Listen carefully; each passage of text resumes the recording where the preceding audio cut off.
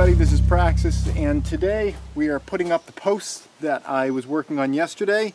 My dad is here with me, River's here with me. My dad's working on the corner posts.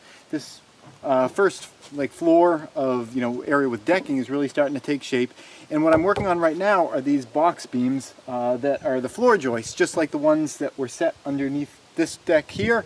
There's going to be another set of them just above my head here, and those are going to have the second floor on top. I've been putting them together, and I bought this wood separately from the kit because the kit came with 16-foot long boards, 16-foot 2x10s, and you only need actually 12-foot 2x10s. I guess they had trouble sourcing 12-foot ones, and they said, well, just cut them down, to 12 feet. So, I cut off 4 feet of each of the 16s. Well, I need some 16s for my greenhouse anyway, and I figured, well, why destroy these great 16s? I could use them out there, and then I could, just go to the store and buy 12. So I went out and I bought these 12s, but these are made out of a harder wood, and I found a lot of nails have been going in a little crooked. I've been having a little trouble getting through it, maybe because my arm's getting tired too. I find when my arm gets tired, I tend to bend nails more.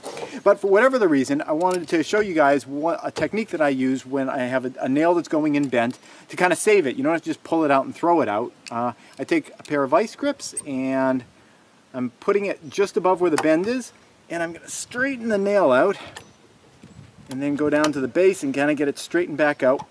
And you might think, okay, we're done, you can hammer it in from there, and maybe, but what I find on a trouble nail is I put the vice grips just underneath the head of the nail, like the big flat part at the end, and tighten them up, and then hammer it in with the vice grips on there while I pull straight up with the vice grips and I'm hammering down. It tends to make nails that I've been having trouble with them bending, it tends to make them, I'm able to get them in. So here we go.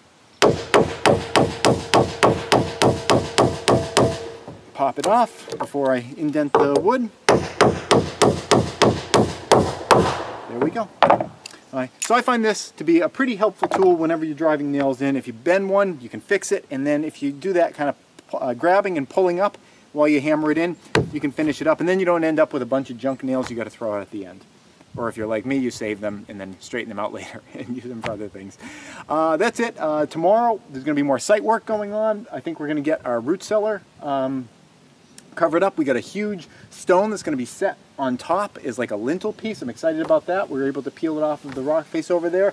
Yeah, there's going to be a lot going on tomorrow as well. That's it. Thanks for watching.